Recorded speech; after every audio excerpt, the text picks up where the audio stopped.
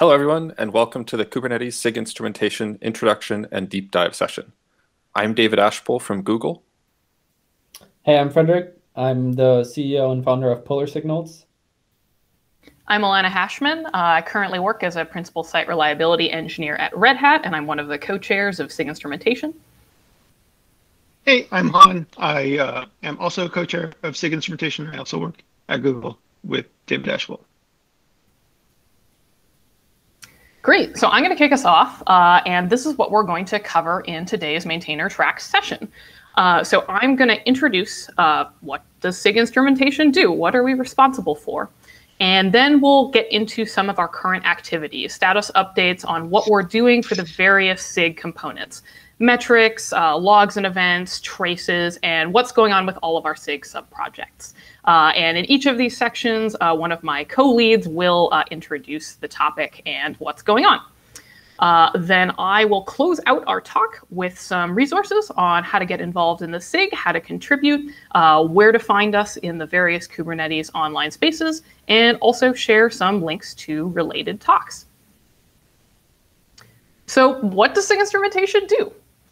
Our charter, and you can find these slides on the schedule, so you can click all of these links if you want to get a chance to drill down. But our charter in the Kubernetes community repo says that we cover best practices for cluster observability across all Kubernetes components. And as well, we develop all of these relevant components. So in summary, I like to think of this as working on metrics, logs and events, and traces, which are sort of our various pillars of observability within the project. We're also responsible for a number of sub-projects, again, covered in our charter, but some of those that you might be most familiar with include kube state metrics, Klog, metric server, and many more. So how do we do it? Our SIG activities usually involve triaging and fixing relevant instrumentation issues, reviewing all code changes for metrics.go files, developing new features and enhancements, and maintaining all of our various subprojects. Hey, Elena, what do you call a chart without any underlying metric data? I don't know. What do you call it, Han? Pointless. Boom, boom. You got to have the drum beat. So in SIG Instrumentation, you'll know me either as the metrics guy or the guy who likes terrible puns. But you're not going to hear me tell a pun about insects because they bug me. All right, that's the last one.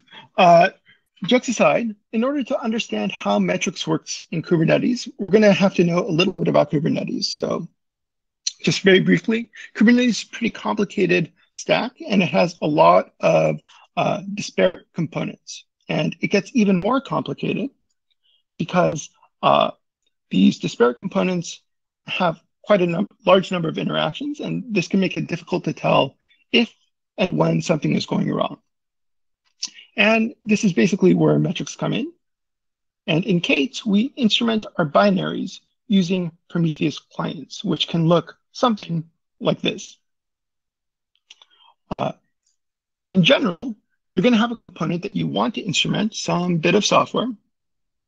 And the software exposes a simple HTTP endpoint, conventionally /metrics, which is then scraped by some monitoring agent and inserted into a time series database or backend. And for those of you who are already familiar with Prometheus and metrics, this may seem simple and a bit boring. And yeah, it is simple enough. We have some software and we want to measure stuff. I mean, what could possibly go wrong?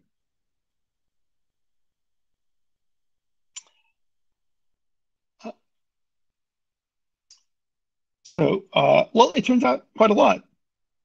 Metrics can become memory leaks, typically through unbounded cardinality in label values.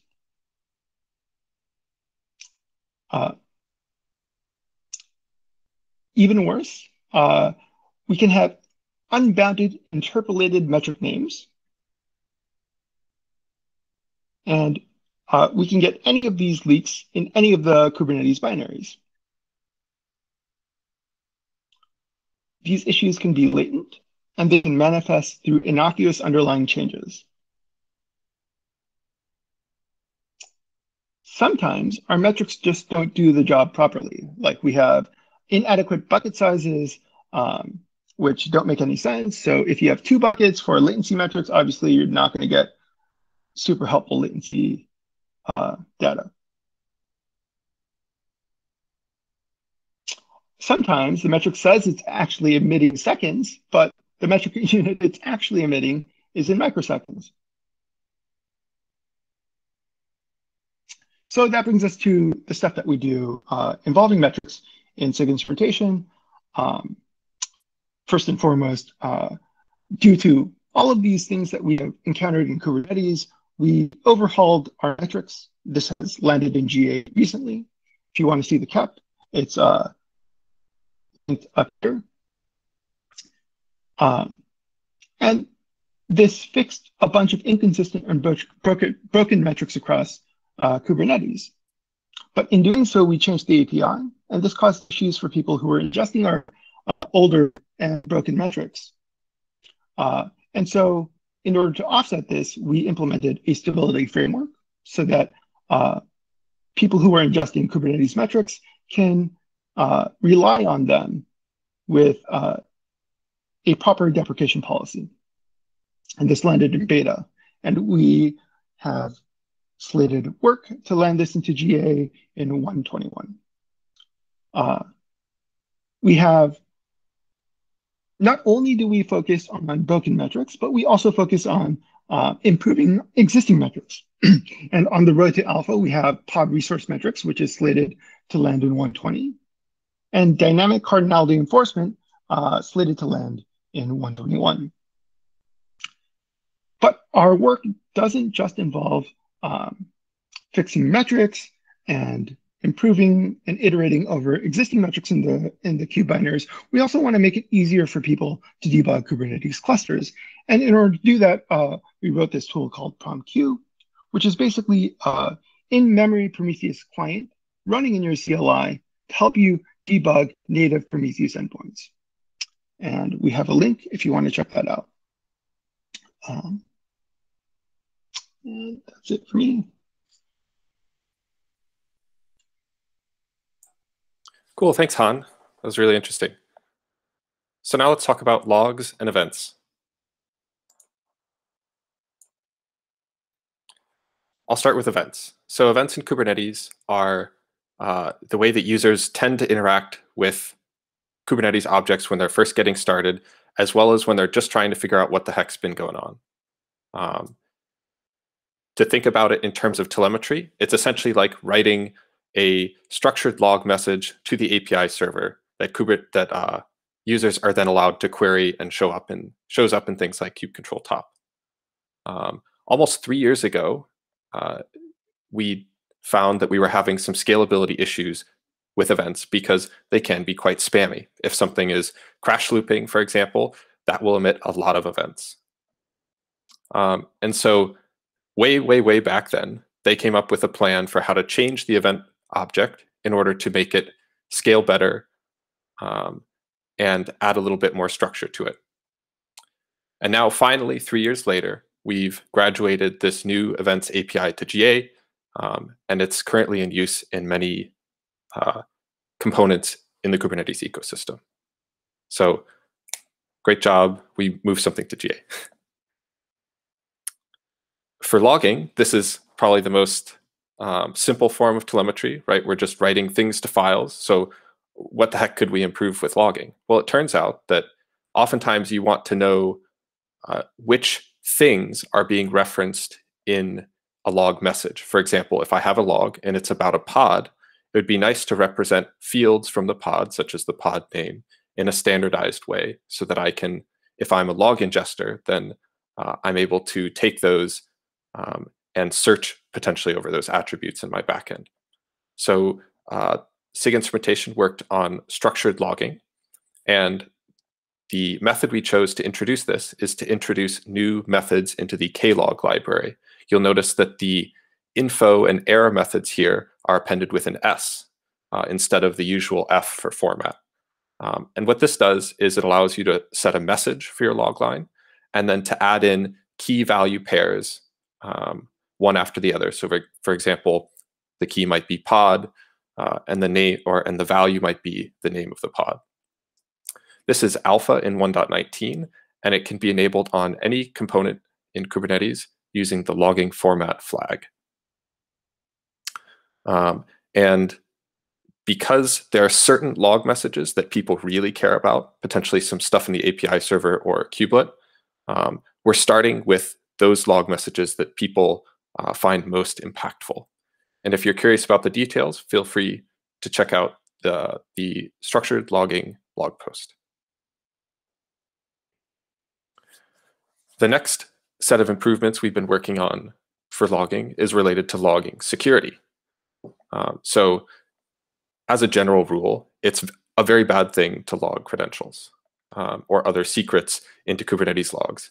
And sadly, this has happened more than once in the recent past and came up in a recent security review by a third party. So we knew that we had to do something about it. And we are taking two approaches in the 1.20 release. The first is dynamic sanitization of logs, meaning when your Kubernetes component is running in your cluster and tries to log something that we think is bad, that log message will be blocked or otherwise modified so it doesn't contain the secret information. So that's one method.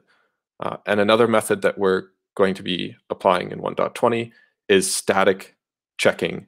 And this is mostly during development. So you can think of this as we're basically adding pre-submits and EDE tests that go through or that run Kubernetes components, or no, that statically analyze all of our controller binaries and look for points in which the secret information could be logged using the klog libraries. So we try and programmatically figure out where that could be happening.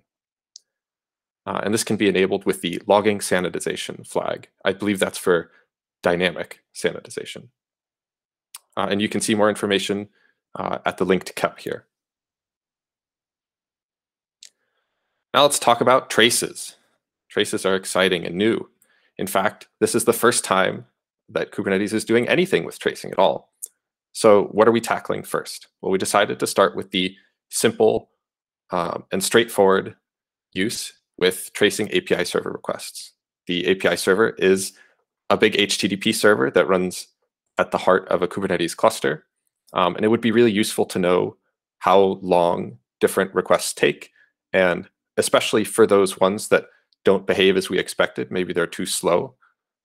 We'd like to be able to see detailed information about how that request passed through the API server and onto other clients such as etcd. So in 1.20, we're going to be adding distributed tracing to the API server using OpenTelemetry, and you can enable it by specifying a configuration file with the OpenTelemetry config file flag. If you'd like to read more about it, you can look at the KEP, which is linked below.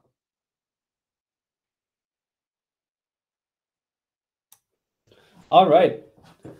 Thank you, David, for sharing all of this awesome work. I'm definitely super excited about the tracing work that's happening.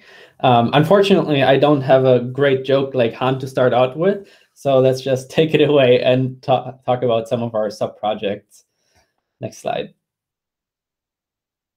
So we have three primary sub-projects, which are actually, we have a couple more, but this is the selection that we want to talk about this time around. The first one being kubestate metrics, which I believe may be the oldest sub-project of SIG Instrumentation. It is actually under the Kubernetes org. That's how old it is. Because I'm saying that because things don't get submitted to the Kubernetes org generally anymore. Then the other one that we're talking about today is the metric server, and we'll see what that is a little bit later. And then the Kubernetes Prometheus adapter, which we'll also see. Okay. So first off, kubestate metrics. I think this is a really exciting component, and this really originated from a need where we were talking to a bunch of people in the Kubernetes ecosystem who were also using Prometheus at the time. And the gap was kind of, people were saying, well, Prometheus is great and Kubernetes is great, but when I actually troubleshoot my applications, I still drop down into kubectl and query things. It would be really handy if I had a lot of this information queryable in Prometheus. I can alert on it. I can do all these automated workflows with it. And so that's kind of where kube-state-metrics was born. And kind of the philosophy that we have with kube-state-metrics is that anything that can be a metric in a Kubernetes API object, so pods, deployments, stateful sets, you can pretty much find metrics about any API object that is available in Kubernetes as metrics in kube-state-metrics. And we kind of take everything that can possibly be a metric and convert it into Prometheus, into the Prometheus exposition format. And then whenever Prometheus comes around, it just scrapes this output and ingests it. And then we can do really exciting things like what we have on the slides here, where we can say, well, I have some expected number of replicas and I have an actual number of replicas of my deployment. And if these are not the same, then obviously something's not going the way it should be going. And we can write pretty sophisticated and really incredible alerting routes that have definitely helped me run applications on top of Kubernetes numerous times. So this is extremely helpful. And one exciting thing about kube-state-metrics is that we're actually just spent, well, actually over a year almost cleaning up the entire code base. And we've started doing a couple of pre-releases of a new major version of this project. So please go ahead and check this out. Try it out, run it on your clusters, give us feedback, both in terms of performance, as well as obviously whether things still work that they used to work, if you may already be running kube-state-metrics. And the last thing that I think I want to mention about kube-state-metrics that's kind of unique about it is we've done a number of really incredible performance improvements where kube-state-metrics doesn't actually use the normal Prometheus client because of the nature of what kube-state-metrics does. It kind of converts every API object to a metric. It tends to have really huge metrics output. So I'm talking megabytes of /metrics endpoints. And so that is a different dimension of even writing bytes out to an HTTP request. So if you're interested in kind of performance work, there's lots still possible in kube-state-metrics. So get involved into this project if these are things that are appealing to you. But we've already done a really incredible job, I think. We used to have tens of seconds of latency with really huge clusters, and we've brought that down to a handful of seconds in really, really huge clusters. So I think we've done a pretty good job, but there's always room for improvement. So yeah, that's what I have to say about kube-state-metrics. So going on to the metrics server. Some people may not be aware of this component, but we've almost certainly used it, or another variation of the resource metrics API, because the resource metrics API is essentially the generic description of an API that can be used to request CPU and memory usage of pods, containers, and nodes. So if you've used kubectl pod, you've actually indirectly used this API, because kubectl pod essentially requests a resource metrics API implementation, and the metrics server happens to be kind of what we say the default implementation of the resource metrics API. And this API can also be used to auto-scale your deployments on Kubernetes with resource metrics. So as I said, CPU or memory and the varying kind of usages that you can configure. And the thing to kind of keep in mind here, this component essentially works very similar to Prometheus, but it's kind of a very narrow scope. So it also goes around each individual kubelet and collects all of these metrics by pulling them, I believe, every minute, and then holds the state in memory. And then whenever there's a request, let's say from kubectl top, for example, then it presents the information that has been requested. But this component is kind of intentionally very narrow, so that we can have very crisp expectations on the scalability requirements and stuff like that. So this is one possible implementation of the resource metrics API. And then we have another one, next slide, which is actually something that a project that we're just starting to adopt.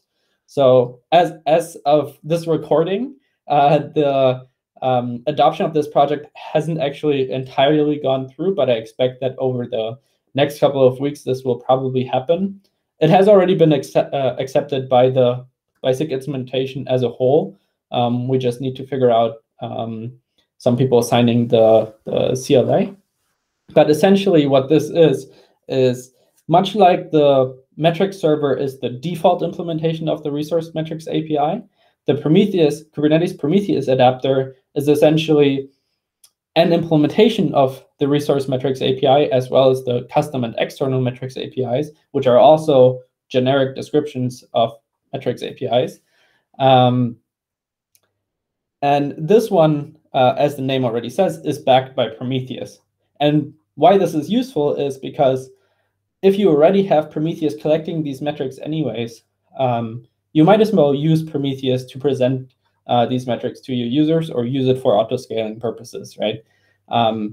That way you don't have to have this extra process running in your cluster that uses memory and CPU to essentially collect the same things.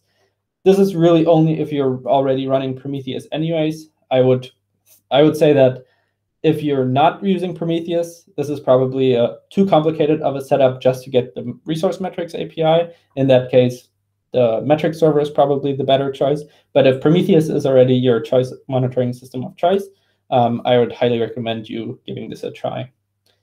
So that's all the sub-project selections that we wanted to share today. And now back to Elana. Thanks so much, Frederic. That was awesome. So you've heard a bunch about our SIG activities and what we're working on. How can you get involved in that?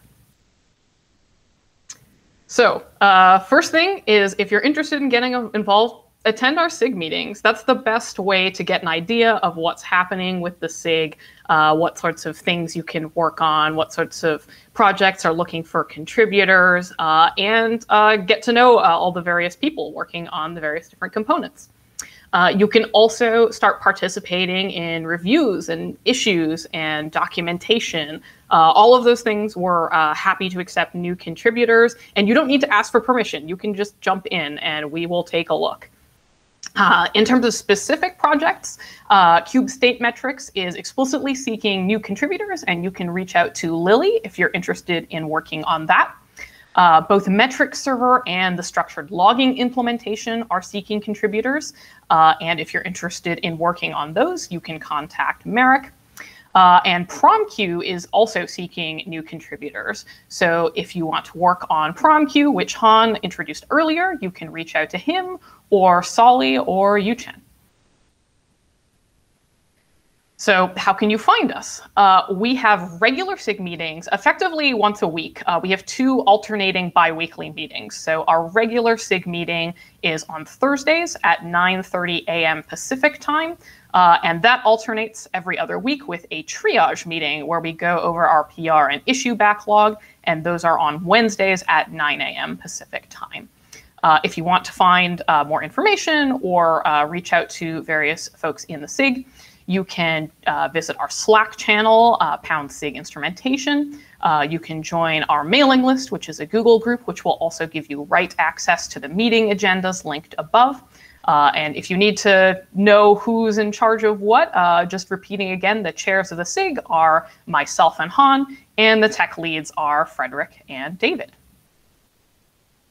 The last thing that I wanted to mention before we close out the talk is some other relevant talks from this KubeCon that we want to give some brief shout outs to that go into a little bit more depth in terms of some of the things we covered today. There is an entire talk discussing the structured logging implementation in Kubernetes 1.19. So highly recommend you give a look at that recording if you're interested in what's going on with structured logging. That's been at least a 2-year-long effort, so I'm very excited to see that land and hopefully soon become GA.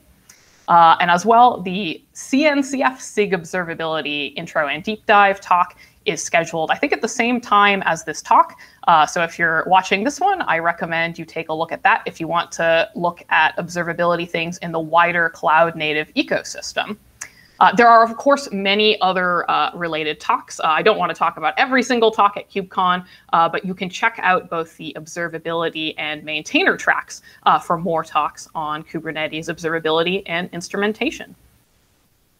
And thanks so much for joining us. I hope you had a great KubeCon.